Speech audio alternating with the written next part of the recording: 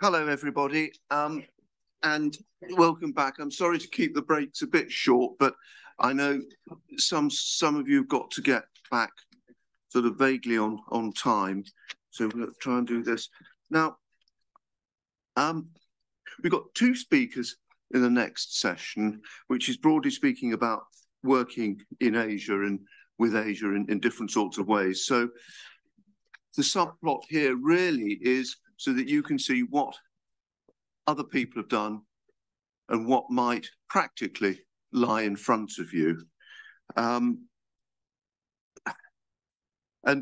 so each speaker will do about 15 minutes, and then we'll take questions after that, because there may well be different answers to the same question. I think it's better doing it that way than questions after each presentation.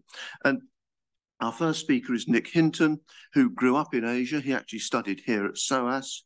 He's a colonel in the Gurkhas, served all over the world with them, but mostly in the Far East, and then worked for IBM in India and China. And as happens, if I might say it, as one advances in life, is now trustee of various charities and organisations working in Nepal. Nick, thank you very much. Thank you very much, Adrian. If you talk to any lady, she will tell you that one of the easiest ways to make a man happy is just to get him to talk about himself. So I hope it goes without saying that I'm delighted to be here today to talk about myself, and specifically about the work and experiences that I've had in Asia. Now, I'm pretty ancient, so I could bang on for hours about all the things that I've done, but I'm not going to. I only have about 15 minutes. So what I'm going to do is just to gallop quickly through some of my experiences and try and draw out of those some points of interest and some insights that you may find valuable. So I started off very young. As a toddler, in fact, as Adrian mentioned, I lived with my parents in Singapore.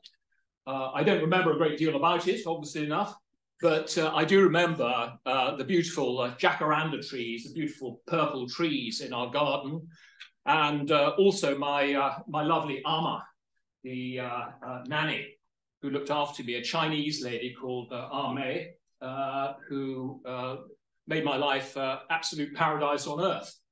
That lasted for 2 or 3 years. And then I moved with my parents to the Middle East. And we lived in various countries around the Middle East. And I think that was also a very salutary experience. To some extent, we lived in an expatriate bubble, as you might expect. But at the same time, my parents were quite enlightened for the times, and we're talking about the late 50s and early 60s, in that they and I had perhaps more interaction with the local population than many others. And so I got to play with local children. And there's some lovely pictures in the family albums of me playing out in the desert with Bedouin children. And I'm told that at one point I actually spoke better Arabic than I spoke English. Long since lost, I have to say. But it was an interesting experience, and I think to some extent sort of set my aspirations and interests for the future. But then when I was about 10 years old, I was packed off to boarding school back in this country. And some people say that they actually liked their school days. And perhaps some of you are enjoying them. I didn't. My abiding memory is of appalling teaching by extremely old teachers in their 70s and 80s, most of them dating from before the Second World War. I remember disgusting food. I remember being perpetually cold and being herded out onto sports pitches in the driving snow and icy rain to play rugby and hockey and so on. And of course, being thrashed within an inch of my life, which is what happened at boarding schools in those days. But it was character building stuff. And so when I eventually finished with school, I was able to move on and join the army, which was a great improvement. Now, Sandhurst, to some extent, was a sort of replica of boarding school. And after I was commissioned from there, I went into the parachute regiment.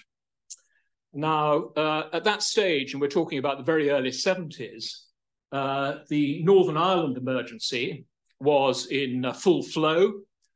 And so I found myself on a sort of conveyor belt between sunny Aldershot and Ulster.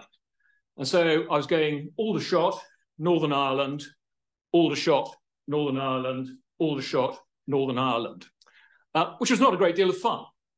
And so I was very lucky that after about 18 months of that and bouncing backwards and forwards, I went off with my regiment to Oman, where they were just sort of putting the finishing touches to the Dhofar War, the insurrection in the southern part of Oman.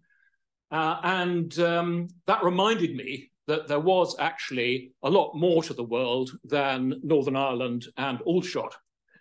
And so on the strength of that, I decided to transfer to the Gurkhas, which was probably one of the best decisions in my life I ever made. I'll come back to that in a moment, because at more or less the same sort of time that I made that decision, the army offered me the opportunity to go to university. And believe it or not, I came here to SOAS, and I read Indonesian and Malay studies. It was a revelation. I have to say, I enormously enjoyed it, and it opened my eyes to the wonderful richness and diversity of history and culture in that part of the world. I went and spent about two terms out of whatever it was, 9, in the University of Yogyakarta in central Java, which really brought home to me what that part of the world is all about. Now, I don't know, probably some of you know more about Indonesia and Malaysia than I do. But at the time, I wasn't aware of the amazing number of cultural influences that Malaysia and Indonesia had. The fact that the Straits of Malacca, sort of main path of commerce and business, runs through the center of that area, meant that all these diverse influences have had an impact, which meant that, in a way, Indonesia and Malaysia are microcosms of the culture, society, and history of what goes on in the whole of Asia, which I'm most grateful for, because it meant that not only did I learn about those parts of the world and learn the languages and so on, but I also get a far broader education of what that part of the world is all about and how it works, and by extension, good insights into what happened worldwide.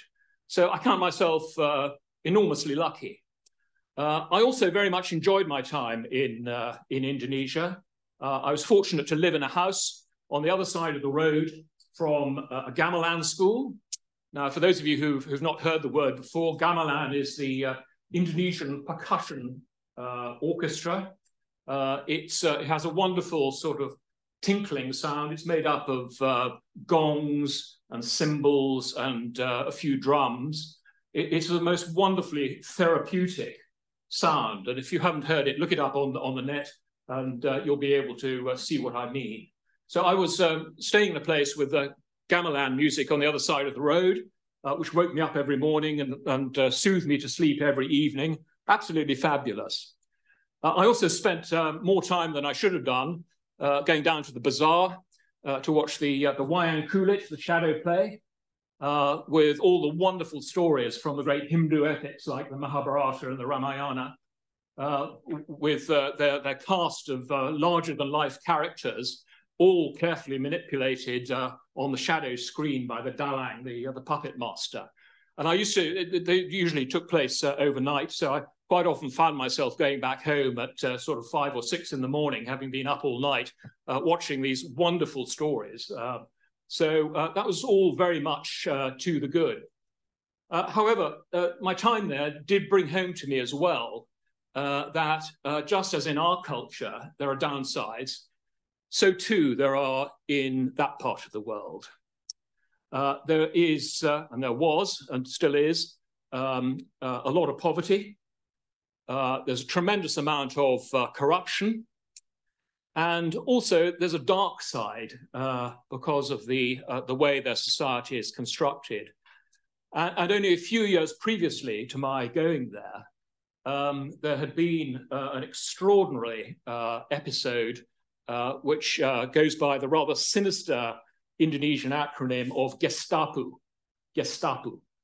And Gestapu stands for, in Indonesian, Gerakan September 30, which means the 30th of September movement, which is when it took place in 1965.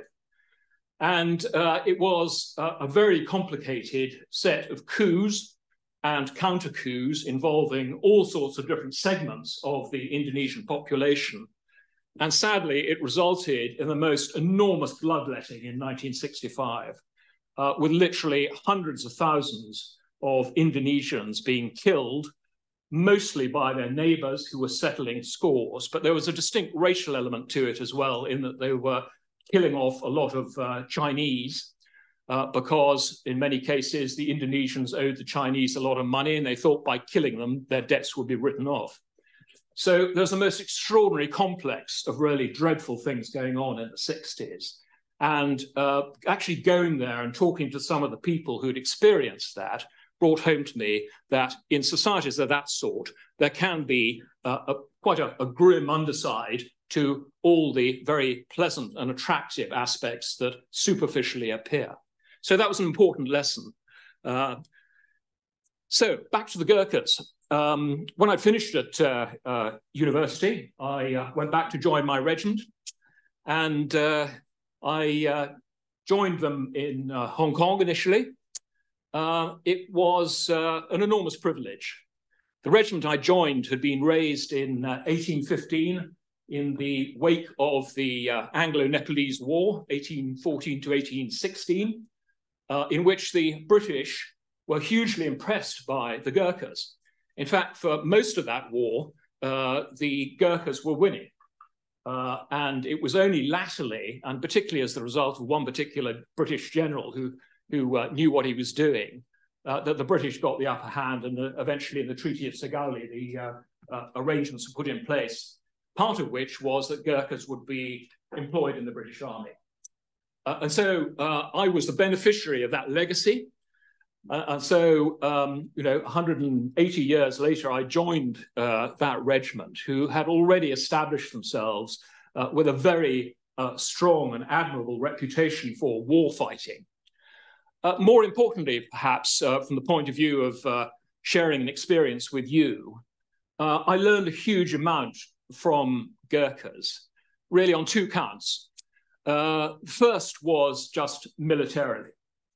Now, I've been pretty well educated, going through Sandhurst and doing various other training courses and so on. But Gurkhas are quintessential soldiers. They're extremely tough. They're very determined. And above all, they have a good nature, which actually brings a very good sense of values to what they're doing in a war. I mean, to give you an example of that, during the rebellion of 1857 in India, my regiment was particularly proud of the fact that, unlike a lot of British regiments who went around looting, pillaging, and raping after they'd subdued the mutineers, my regiment didn't. They were always very solicitous and thoughtful for the civilian population. And I think those of you who keep an eye on what's going on in Israel and Gaza today will recognize that that is a very important part of military operations. If you want to be a good fighting force, you have to take account of what effects you're going to have on the civilian population. So I learned a lot militarily from them in terms of their skills and their outlook and the way they approach things. But I also learned a lot in terms of life skills, because working very closely with them, I also learned how well they approach things and the extraordinary value system which they brought from their own culture in terms of helping each other, and that extended to helping their British officers as well. Thank goodness. They were very solicitous, particularly in the early days when I was still learning the ropes. I mean, for example, I had to learn the language very quickly, and at the time when I joined, very few Gurkhas spoke much English. And so I was packed off into the Borneo jungles with a platoon of 30 Gurkhas, none of whom really spoke any English to speak of. And I was thrown in at the deep end and told not to come back until I could speak reasonable Gurkhali. So I was out there for several weeks in the middle of nowhere, and sure enough, I came back able to speak the language. So for those of you thinking of how you can learn a language, I wouldn't necessarily advocate going to the middle of the Borneo jungles, but I do think that total immersion does work. So that's my lesson from that. I also got to know the culture of the Gurkhas extremely well. And one of the most fascinating aspects I found was the dichotomy that there was between Hinduism and Buddhism. Now, the British Army sees things in black and white, like most military organizations. And so from their perspective, Gurkhas were Hindus. That's it. If you're a Hindu, you needed a priest, and therefore the army issued one Hindu Pandit, one Hindu priest, to each Gurkha battalion. That's it. In fact, many of the Gurkhas were Buddhists, particularly the Gurung tribes. We recruited from the sort of west central part of Nepal, principally from among the Gurung and Magar tribes.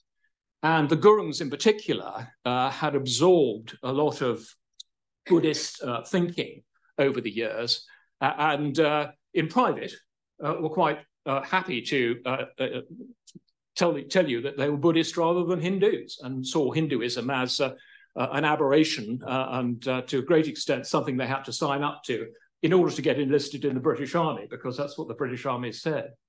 But that contrast, I think, brought out for me the ambivalence that there is in that part of the world between a lot of conflicting factors, and also emphasized the extraordinary diversity which many of these organizations have in terms of their outlook, in terms of the influences which have formed them.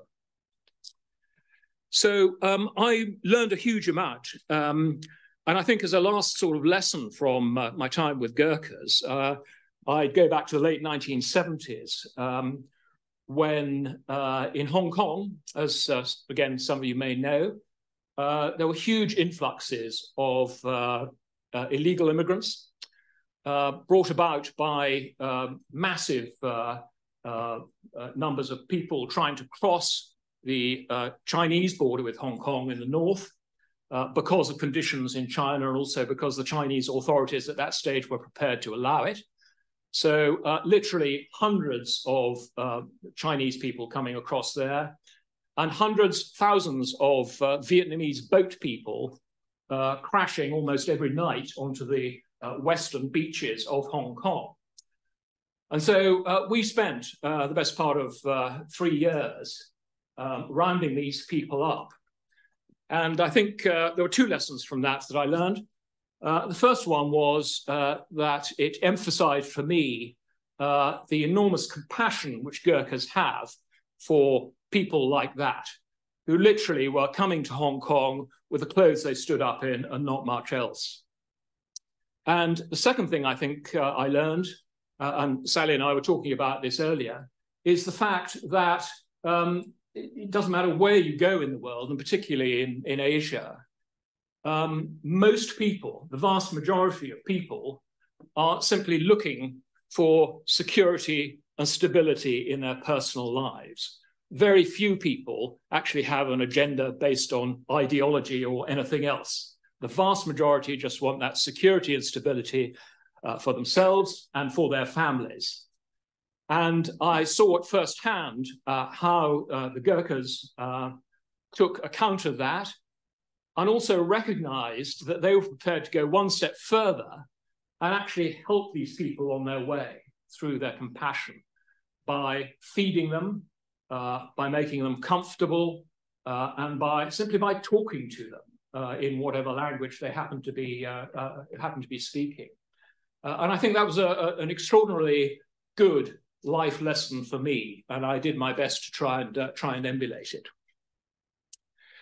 So I think only one other point I'd like to make is the fact that while I was with the Gurkhas, I also was able to go to many other parts of Asia and on overseas exercises and training with other armies. So I was lucky to get an insight into several other cultures as well as the Nepalese, which was, again, fascinating. But all things come to an end, and I was extremely fortunate that in my career I rose up the greasy pole, slithered up the greasy pole, got to the top, and eventually ended up commanding my regiment, which was an enormous privilege and the culmination of any regimental officer's career. And having been top dog, that was it. There was nowhere else to go in the brigade of Gurkhas. That was the top job. And so after that, I could have stayed on in the army, but a number of factors suggested that I should move on to other things. And apart from the fact that from there on in, the military secretary was obviously, because of my other qualifications, was obviously determined to stick me in a desk job here in Whitehall, which, you know, might have been a little bit interesting, but didn't really thrill me at the time. In addition to that, my children were coming to an age when they needed the stability for their secondary education. And above all, my long-suffering wife, who in 18 years of marriage had lived in 18 different houses around the world, which must be some kind of record, deserved a bit of security and stability of her own. And so I, after much heart-searching, decided to jump ship and move on to pastures new. So I moved across to IBM because I was fortunate enough to have technical qualifications which endeared me to them. I was also very lucky that they quickly spotted my sort of very diverse background, and therefore put me into global roles, which meant that I had the opportunity to not only see a lot of the world, but also maintain my connections with Asia. It was a very different environment. And I'm sure you'll appreciate that IBM, being a corporate organization, is all about money. And so I spent most of my time in Asia from there on in the main centers of population, dealing with major financial, industrial and manufacturing organizations that could pay the literally billions of dollars that IBM demanded for its products and services. That was interesting in its own right. And I was fortunate too that I managed to play hooky from time to time when I was traveling around and go off and see other parts of the countries I was visiting and experience that at first hand as well. I think two particular things I draw out of that. The first is that at one stage latterly, I had a team of about one of several teams worldwide, but I had about 250 engineers based in the city of Chandigarh in North India. They were mostly Sikhs. I'd not come across Sikhs en masse before, and it was a wonderful insight into the very proud and very capable approach which the Sikhs have towards their lives. I learned a huge amount from them, besides respecting and admiring their skills as engineers. I also had a large team in China. That wasn't quite such an enjoyable experience in that we had some fairly significant communication difficulties. At that time, the engineers in China were technically good, but unlike most other engineers in the information technology world at the time, they didn't speak particularly good English. And my rather basic Cantonese that I picked up from my time living in Hong Kong simply made them laugh. I had a Cantonese being a dialect of Chinese. They only understood about 30% of what I was saying, and tended to be grinning from ear to ear when I was talking because of the weird accent that I had compared to the Putonghua that they were speaking. So it wasn't, entirely a satisfactory experience. But again, it brought home to me the enormous contrast between the different parts of Asia in ways that you perhaps sometimes might not expect. So that was IBM, and I continued with that job as a wage slave until I finished in 2018 and retired from full-time work. Since when, I've kept my connections with Asia, and as Adrian mentioned, I've also built on those relationships by becoming the chairman of the Britain-Nepal NGO network, which is an umbrella organization trying to bring non-governmental organizations, charities together, British charities, to try and get them to collaborate.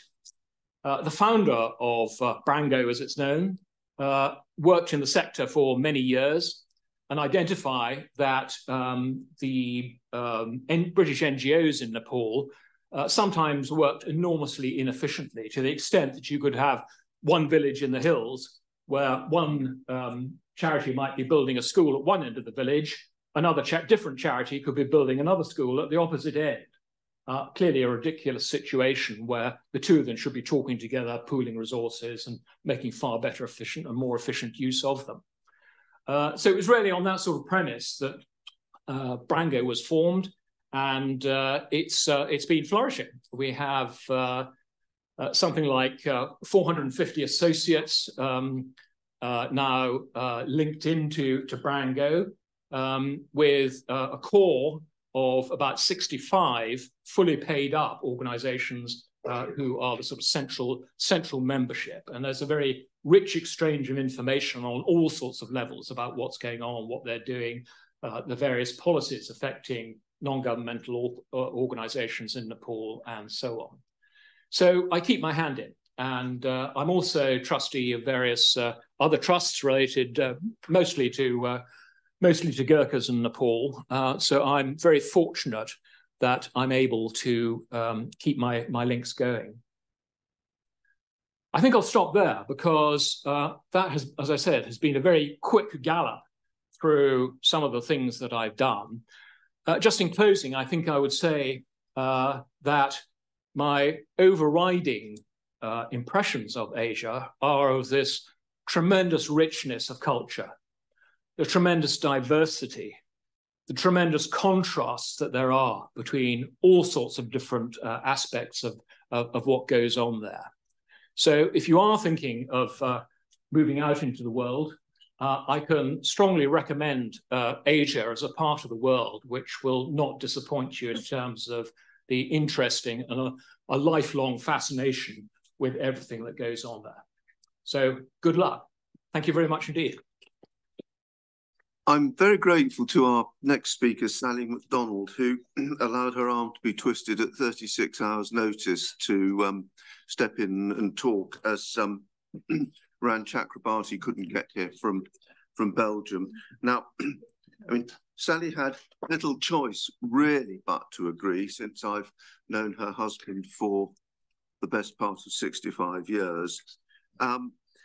She's got a long and distinguished career in finance, working extensively in, with and around Asia. She's currently a senior director at JP Morgan on their Japanese investment trust. And she's also a trustee of the Helping the Burmese Delta charity. So again, you know, you put in, you take out, and you put in. Sally, thank you very much indeed. Adrian, thank you very much for that very kind introduction. And please forgive me, any of you, if I've mentioned things that have already been talked about earlier on today, and I know I'm going to cover some of the ground, that Nick's just covered.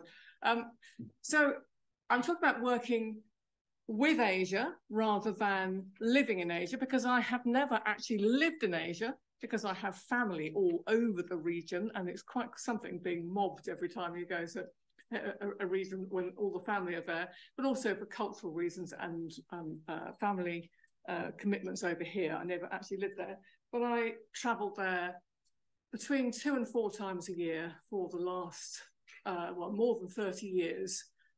So who am I? I think Adrian gave me a little bit of introduction there.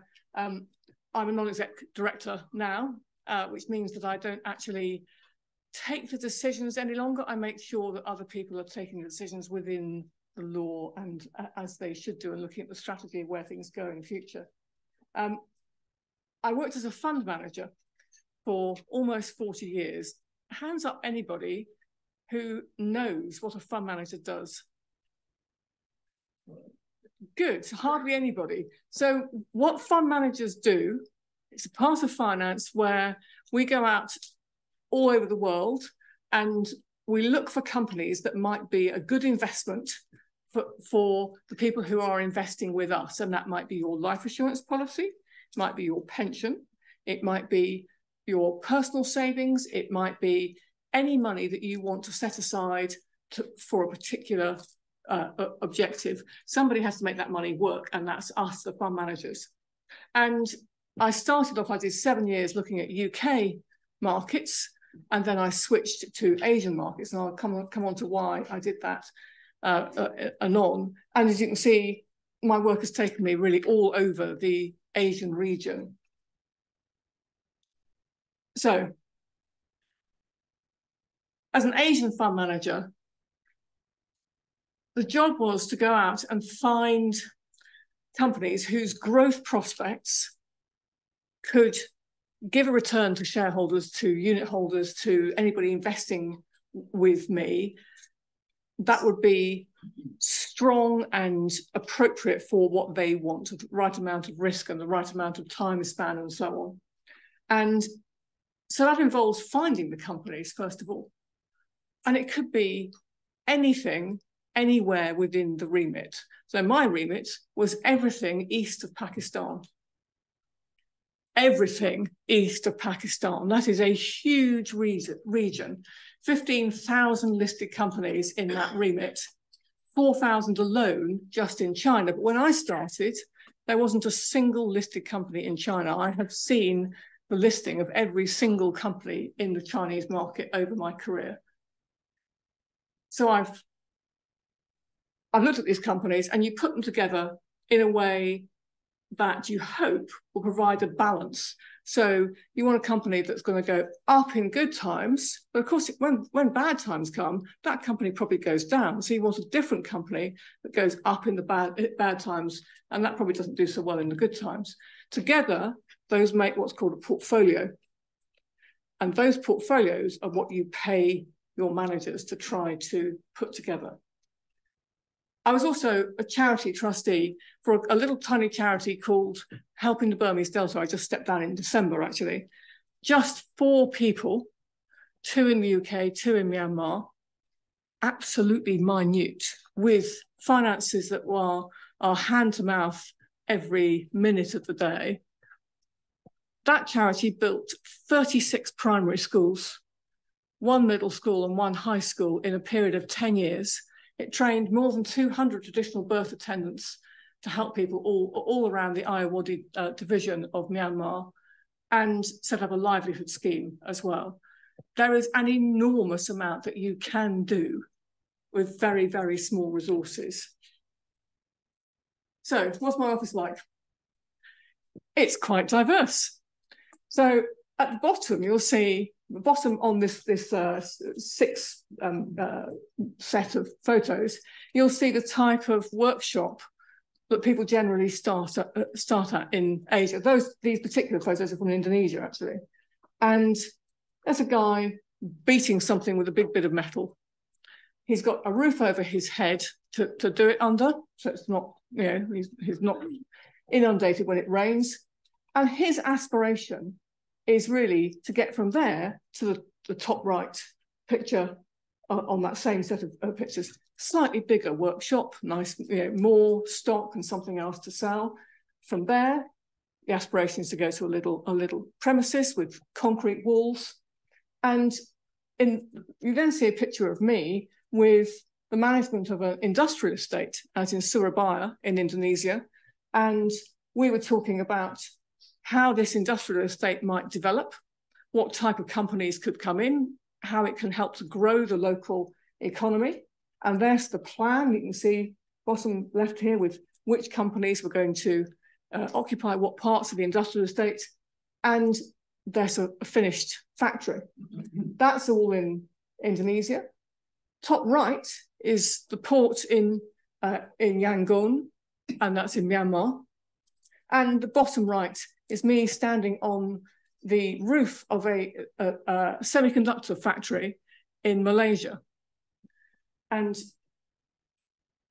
bit more about Asia, a bit more of my office. Here's my office in Tokyo, JP Morgan. It's me in Singapore airport. This is Singapore, my office at Fidelity in Singapore. These are shopping malls in Asia. If you're an investor, of course you invest in shopping malls as well. And then I think these are houses in, looks like Nikko in Japan, I think, up there. And of course, there's always the office in the UK, which really does look like this. There's no possible way you can see me over the piles of paper in my office. So if you want to be a fund manager, what do you need to do? Well, can you write well? Do you do history, English, any essay subject? Because that's going to be necessary. If you want to write a report, you need to know how to structure an essay. You want a decent understanding of basic maths, solid stats. You need to be able to listen quite carefully to everything that's being said and pick out what's important. Think logically, follow a story all the way through into its conclusion. Any degree at all will do. If you're going to invest in an engineering company, having an engineering degree means that you will understand what that company is telling you better. If you want to talk to somebody in, oh goodness, I'm trying to think, in a biopharmaceutical company, having any kind of science degree is handy. But actually, arts degrees are very, very helpful. Unusual degrees help you stand out, and they give you a different point of view. And that's valuable. Languages are tremendous for pattern recognition. I've done almost 40 years in financial services now. My degree was classics. I did 9 ancient languages at university, mostly squiggly, and that's quite handy because I learned more squiggly languages in Asia when I was there. And actually I did 6 years of Burmese here at SOAS. So they're fantastic for pattern recognition. And if you join a financial firm, you're going to have to do more professional exams anyway. So I did 7 years in the UK. Why did I suddenly change to Asia? Well, I was headhunted. Somebody came up and said, what about it? What do you think? It is an absolutely phenomenally exciting and intoxicating area of the world. I hope you've had the impression so far today. And at this time, which was a long, long time ago, people viewed Asia as a bit, why do you want to go there? There's not much to invest. Financial career, terrible. And I thought, well, I've got a load of friends there. I've got a lot of family there. And the person who was just about to be the best man at my wedding and actually didn't manage to be the best man at my wedding because he snuck off to the Karakoram Mountains instead. And so we had to choose my Singaporean cousin to be the best man instead. Was one of the reasons why Asia didn't seem that scary to me at all. So much history, culture, languages, and of course, the food. Nobody can say they don't like Asian food because it is so diverse. There is so much stuff. There are a few things that you might not like, but and so I give you a lovely quote, which I'm sure you all know, from Robert Frost, saying, it's from his poem, The Road Less Travelled. I should be telling this with a sigh. Somewhere ages and ages hence, 2 roads diverged in the wood, and I took the one less travelled by, and that has made all the difference. And I have no sighs, I have no regrets, because Asia is absolutely the love of my life. So what will you find in Asia? So first of all, and I'm sure people have emphasised this to you already today, it is really big. I mean, how big? So it's about 1/3 of the Earth's surface. It's about 45 million square kilometres in size, and that's just, that's just the landmass. That's not including any of the, the islands and what have you. You've got 2,300 languages minimum in the Asian region. So yeah, sure, choose an Asian language. There are plenty to choose from, really lots to choose from. There are more than 300 in China alone. There are at least 120, and I think that other counts put it more like 200 and something in India. And it stretches from the Arctic Circle all the way down to the equator and further. So there's no, you can't possibly say, oh, I don't like it because it's too hot. Go somewhere cold. Plenty of cold places in Asia. If you don't like the cold, go somewhere hot. There's everything there.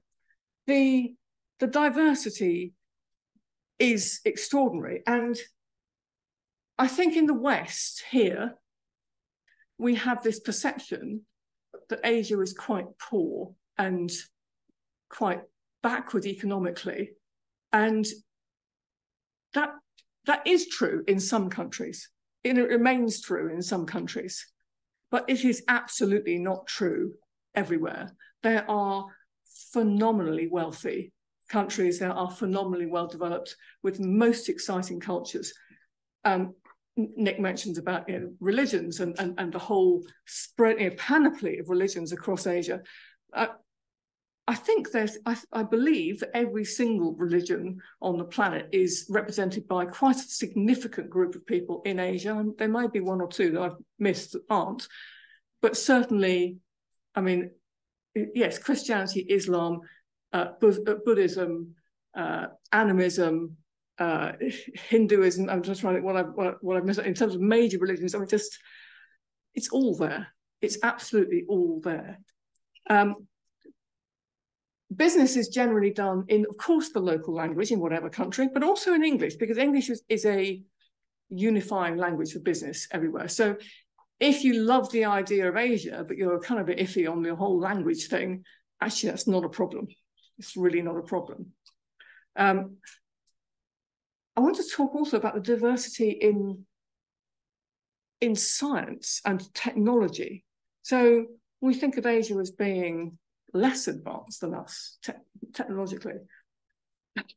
Not a hope. Some countries, yeah, okay. But actually, Asia is way ahead of us on, for instance, 3D bioprinting.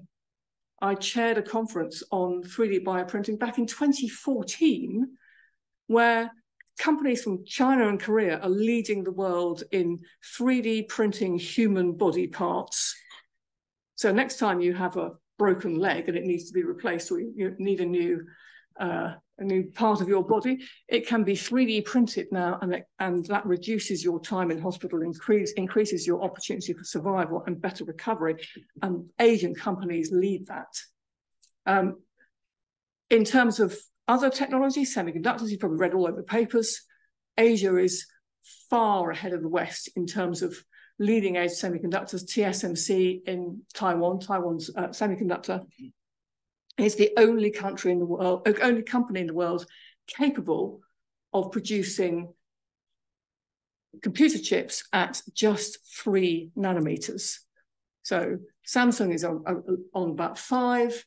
Intel is languishing way up the scale, something like 14 or something, and Micron and the others are not even close. So they're far and away ahead. Looking at the companies that you see, when I meet companies, as a fund manager, you go and you talk to the board, you talk to the chief financial officer, the managing director, the founder. every one of them are run by really switched on, intelligent, engaged people. It's so exciting. It's absolutely intoxicating. Now, Asian students, they travel the world to study. This data is from UNESCO. And the arrows show you where people are going, where they're heading for their studies. Now, actually, it's not terribly visible on this chart. There's some reproduction here, but China is sending its students literally all over the world to study. And so China is gathering an understanding of the way that the whole world thinks, and that gives it a phenomenal advantage. South Korea is too. They are also, sorry, the very fine arrows have not come out on this slide at all. But South Korea is doing the same. For Western students, America sends most of its students, as you can see, to Europe, and a couple of others to English-speaking countries, and a few to Japan. And the UK, not much better, to be honest. We tend to send them to America, to Europe, and to Australia, and just a few go out to study in Asia. But there is an opportunity. If you want to earn money for the rest of your lives, being unique at what you do, being the road less travelled, is the way to have people coming to you and saying, I want to hear about your expertise, tell me more. And Asia is absolutely an untravelled area in terms of study. Any drawbacks? Well, okay, attitudes to women vary. They vary everywhere in the world. I'm not going to pretend that there are not problems for women in Asia. I've travelled on my own in Asia for, I'd say, just short of 30 years. Oh, so just more than 30 years, just short of 40 years of fund management work. But the world's changed a lot. I was the only female working in my entire company for most of my early career in various different companies in the UK, and then in global companies. And I've worked for UK companies, French companies, Canadian companies, American companies, Japanese companies. There's a whole variety of different companies. And frankly, women have had a pretty tough time in the last 40, 50 years of work. It's improving. It's definitely getting better. If you're good at what you do, you will be fine, whatever. Prepare well and attention to detail. I said I love the food in Asia. There are exceptions. There are exceptions. And Indochina, particularly Cambodia, they really are very fond of fried tarantulas, and it's just not my thing. And then, of course, there's the jet lag as well. So I think you've probably gathered by now that my heart is in Asia, and really strongly. This quote is from Kipling, but I feel it every day. If you've heard the Easter calling, you won't never heed naught else. Thank you.